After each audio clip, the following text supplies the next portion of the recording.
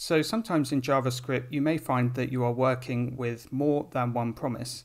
Now, one way to handle multiple promises is to simply create the promises and then handle each one in its own .then and .catch statements like we're doing here.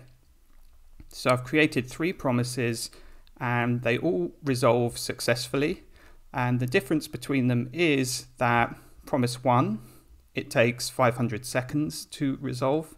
Promise 2 takes 1 second and promise 3 takes 2 seconds. Now, if I show you in the browser how these are processed, you'll see that the result of each one comes back as soon as each promise has executed. Now, this is a great way of handling individual non-related promises, but sometimes promises are related in some way, and we want the way we handle them to reflect this interrelatedness. So for example, we may need all 3 promises to load successfully for our page or app to work, or we may be trying to get data from several sources and we want the first one to successfully complete, the result of that to be handled. And this is where we have a lot of flexibility with promises. So we can load our promises into an array like this.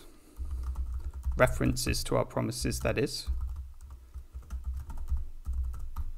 Okay, and I can then save that in its own variable. I'll call that my promises. And then I can handle this array. I can pass this in to methods that are available on the special promise object. So that's capital P at the beginning. And then the methods I'm going to be looking at in this video are Promise.all, Promise.all.settled, Promise.any, and Promise.race, and each one serves a different purpose. Now, because we're going to be handling the promises using these methods, we can actually delete the individual .then and .catch statements, because we're going to be creating .then and .catch statement that deals with all 3 promises at the same time. So let's start with Promise.all. So I'm going to pass our array, which is saved in the myPromises variable, in here to this method. And then I'm going to add the .then, .catch handling below. So if it's successful, I want to just log the result to the console. And if it's unsuccessful, I'm just going to log to the console that there was an error. Okay. Now you may have noticed that every time I save, my syntax keeps shifting. That's because I have an extension to Virtual Studio Code installed called Prettify, and upon saving that formats my code so it looks kind of pretty. So that's an optional extra just to explain why that's happening. So the way that Promise.all processes these 3 promises is the result of all of them is returned when all successfully complete. So if I head over to the console now and try and run this, we should see after 2 seconds, because that's the time when all will have successfully completed, all of these are logged to the console. So let's take a look at how that goes. Got to wait a little bit, and there you can see the result is stored in an array.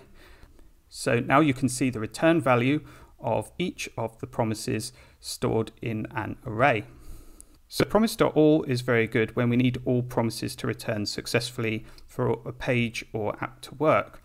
Now, if a single promise fails, so for example, I set this first promise here to reject, then this is going to trigger an error immediately, and this is going to trigger the .catch statement. So it is important to note that it is sensitive in this way. If any one of the promises fails, then the whole process fails. So sometimes you want that when all 3 promises are part of a larger process, and sometimes you don't. So it's up to you depending upon the promises and what kind of relation they have to each other. Now, Promise.all.settled is very similar. So all I have to do here to change the behavior is say all settled. So the result of all promises will be returned when all are complete, successful or not. So we don't have this sensitivity that we have with Promise.all, but we have a similar behavior that all are going to be returned when all three are complete one way or the other. So we're still going to have to, I'm going to refresh now, we're still going to have to wait 2 seconds, but we at least get now all three back.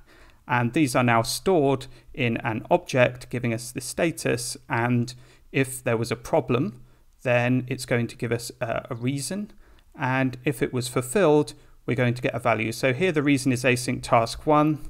If this was a real reject, then we'd have something like connection error or something like that there, and then that would be the reason that's given there. So slightly different format for the output than is the case with Promise.all. So Promise.allSettled is useful if you can afford for a promise to fail. You still want your app or page to load.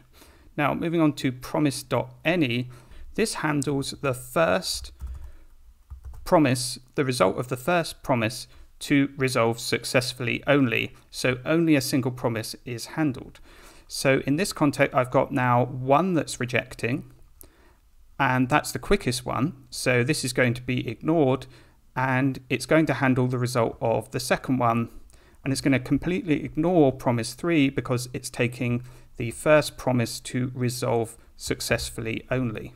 So if I run this now, so you'll see that we get the result of the second promise back after 1 second. So this is great if you are requesting data from several different sources and want to start processing the fastest one that returned successfully, and you don't really care too much about the others or the ones that fail before it. So finally, Promise.race, very similar to Promise.any, but it returns the result of the first promise to complete successfully or unsuccessfully, and it will ignore the rest. So even though we've got a connection error here for my promise 1, this is going to be the result that is handled after half a second. So if I head over to the browser now, you'll see that we get this error now. Now you can see why this might be a problem in some circumstances. If a promise fails, we may not get a result to work with. So Promise.race has actually become largely redundant in light of Promise.any now.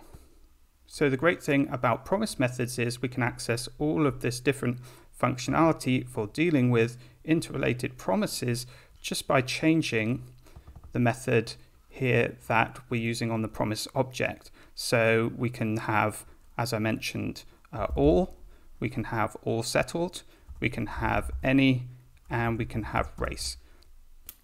And this is one of the great advantages of promises over callbacks. So with callbacks, execution is serial, one starts, and then once it's finished, another one starts. With promises, we have all these different options available to us.